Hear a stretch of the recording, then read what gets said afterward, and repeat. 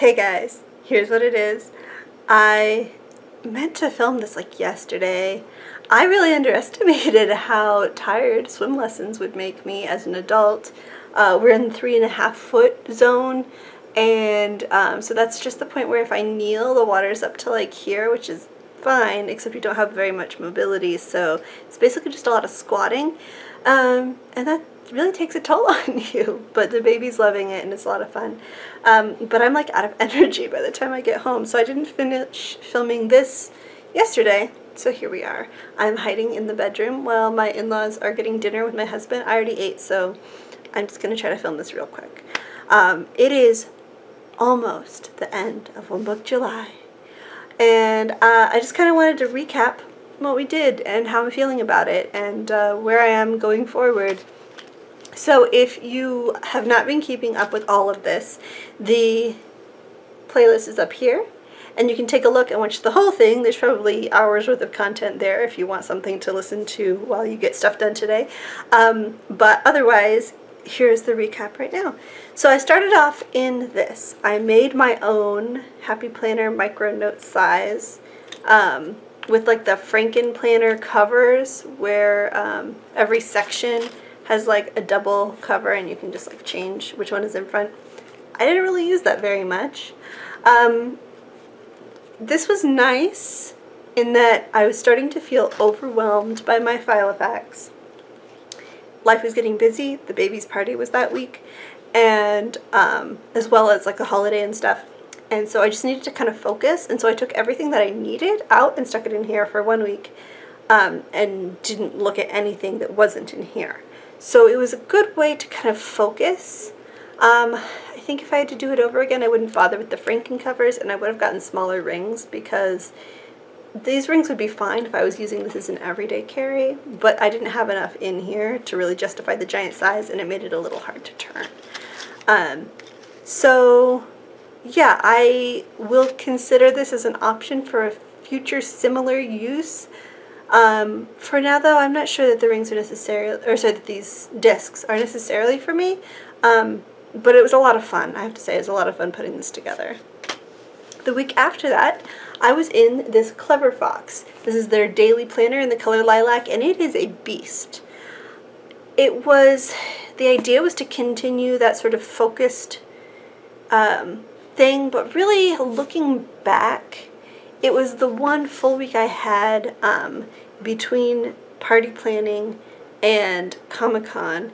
I could have gotten some more stuff done, and I was starting to feel like I was making planning for Comic-Con my goal, but something about this, like I didn't get as much of it done as I should have, considering that that was all I had in here. So take that as it will. It was, I really like about this the review sections at the end of every week and every day. I think that's super useful and cool, so that is something that I would consider looking and using this again or implementing into a different planner system as well. So take a look at these. So I did fully intend to go back into the micro notes for Comic-Con. I thought the idea of the really small planner was useful, and it may have been, but I guess part of the point of detoxing from the system that I was in that was getting overwhelming, it worked because I started to really miss this. Just like the feel of it, the size of it, the chunk, the color, the pockets. And so I decided, no, I'm going to come back in. And so I brought this with me to Comic-Con. And it worked really well. I used my Summer Touch a week on 6 pages fold-out insert that I am really glad I got a chance to use, because I don't think it would really suit me much in my day-to-day, like everyday normal life, but it was perfect for Comic-Con, having that page per day and everything in one place. And just generally being able to keep my wallet in here and stuff, and then I got this little journal. And since I came back, I don't know when exactly now I had the time to sort of refocus myself and figure out what's in here. I think that's what it is when I don't have a full grasp on what is in here, I start to feel like there are things in here that need my attention that I forgot about. which you don't really want in your everyday carry, right? You want to have a good grasp on what's there. And so I feel like it's useful to go through every so often and just flip through the entire thing, you know, and maybe take notes in a place that you look more often, of a page that you look at less often, just so you don't forget it's there. I started to feel more like I had a handle on it, and I was definitely ready to come back and use it full time. I've been liking my Summer Touch weeklies that I've been in last week, this week. And I'm really looking forward to using next month's, August's monthly setup. That's actually going to be tomorrow's video. So it's the last video of One Book July, is actually on August 1st.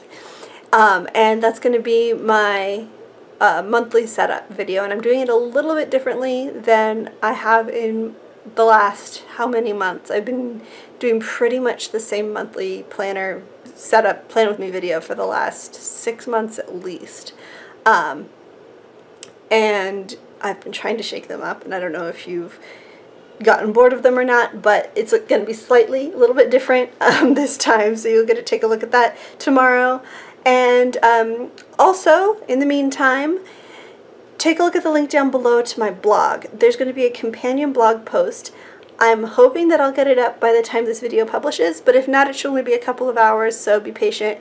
That's going to be, again, the same idea, showing you just a couple of the pros and cons of these planners over the course of July. For me personally, the things that I found to be good and bad about those systems, and why I'm happy where I am now.